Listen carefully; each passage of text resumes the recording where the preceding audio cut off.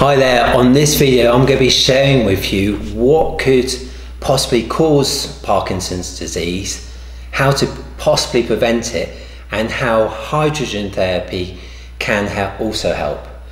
So my name's Tony, I'm a co-founder of H2E. We've specialised in hydrogen therapy in the UK since 2017. I've been interested in natural healthcare since an early age. At 14 I got diagnosed with ulcerative colitis.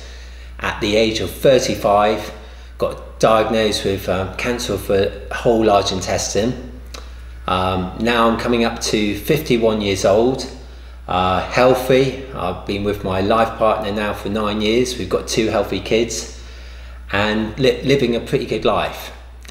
And I'm not a medical doctor, so I'm not giving medical advice, but what I can tell you is that Parkinson's disease is an absolutely horrible disease, like many others, and if it can be prevented, that is worth a video, and that's what I'm sharing here.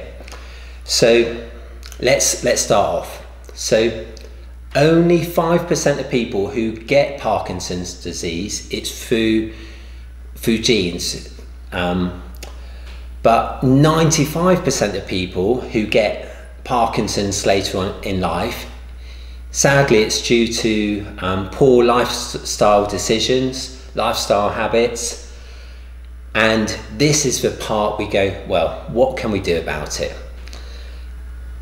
In the UK there's 165,000 people at present who are diagnosed and suffering from Parkinson's disease. Every single year in the UK, there are 17,000 new diagnoses of Parkinson's. My late dear gran, who's now passed, she had Parkinson's disease, and from an onlooker,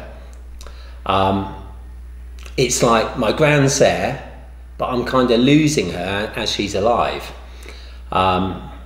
She was a real food lover, and you know, she lost her sense of smell. She lost her senses of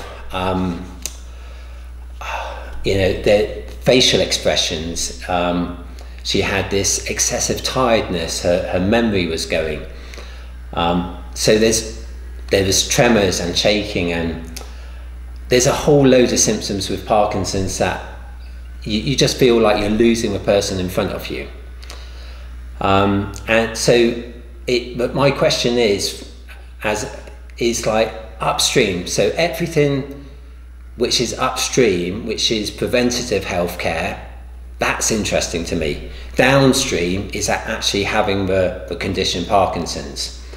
So upstream, you say, well, what's causing Parkinson's? What's possibly causing it? So baked into the cake already will be things like air pollution, forever chemicals, heavy metals, microplastics, and sadly, it's already in our environment and it's very hard to get away from. So we have to kind of park that to the side, but we say to ourselves, well, what can we do? What can we control? And what things are causing more oxidative stress and damage in the cells?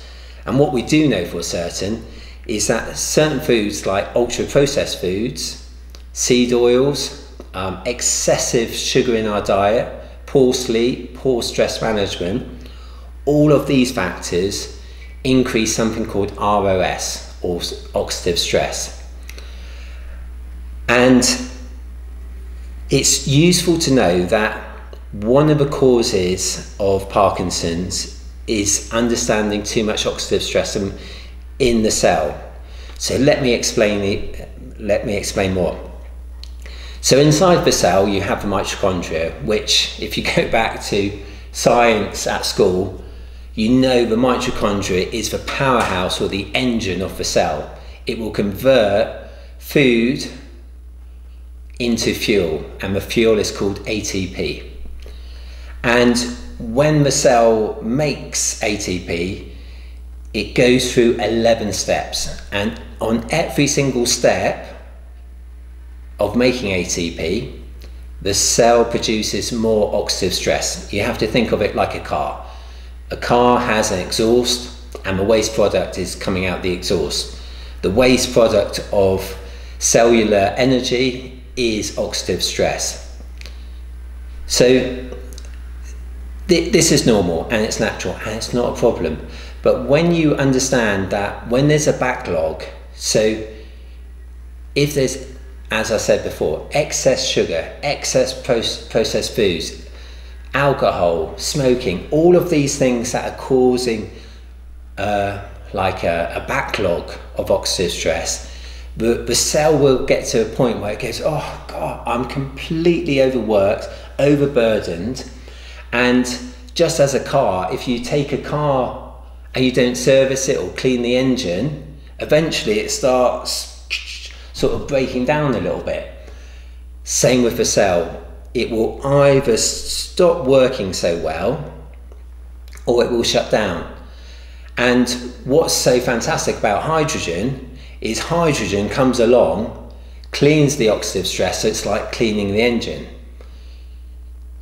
And the body already has a natural way to clean the oxidative stress from a cell, which is called antioxidants. So the body already makes its own antioxidants, glutathione, SOD, and in our foods are things like flavonoids and vitamin C and vitamin E, and there's many antioxidants that help clear this oxidative stress. What's interesting is if you look at the makeup of any molecule for any antioxidant, for example vitamin C, you will see lots of hydrogen molecules in it, and it's part of the reason why vitamin C works. Each antioxidant does something different on top, but it's the hydrogen does one thing: it reduces oxidative stress, and it simply turns it back into water. So understanding you don't want to overburden the cell. This is like the lesson number one. Don't overburden it. The problem is, once the cell starts shutting down, the cell is supposed to, take glucose from the blood, take it into the cell and turn it into energy. If the cell's not working, then the glucose is floating around the blood system.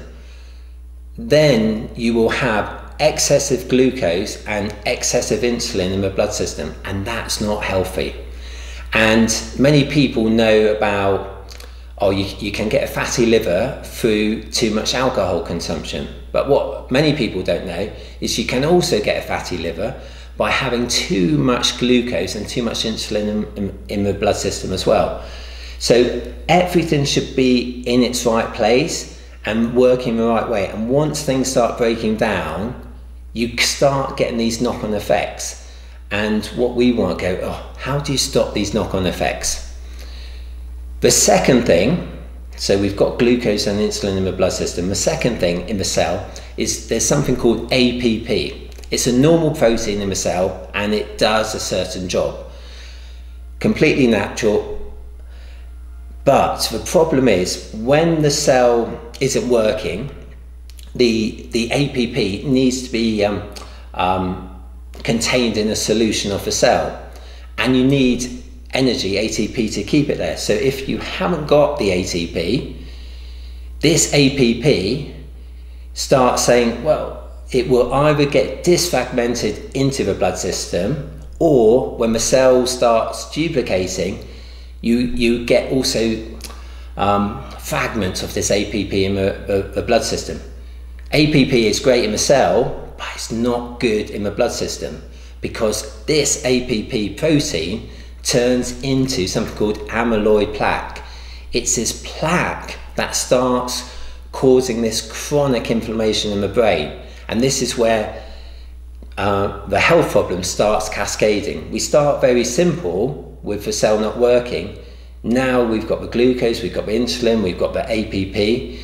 Then on top of that, if a person has high levels of stress or cortisol, which is often the case because you're in a stress state with dealing with a health issue, You have at the moment energy deficiency, so that the cell isn't making enough energy. Then you have an over demand because cortisol burns more energy than normal.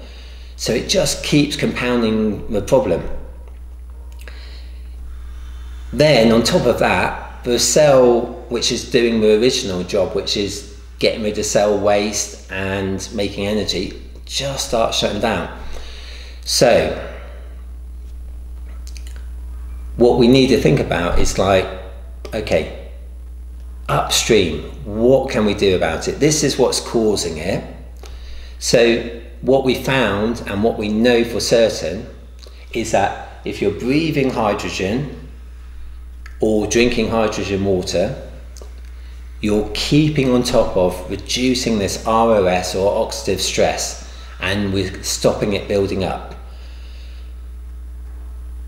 It's not the whole picture. You know, hydrogen does one thing extremely well, but what I've been learning all these years is how to stack and put things together. So if you've got still eating a high sugary diet, you're still overloading the system. So it's putting all the common sense preventative measures in, whether it's a low carb diet or a slight keto diet or even a Mediterranean diet. It's about improving gut health, it's about improving sleep, it's stress management, it's cutting out these processed foods and seed oils and replacing normal white sugar with monk sugar or stevia, or there's other versions of healthy sugars.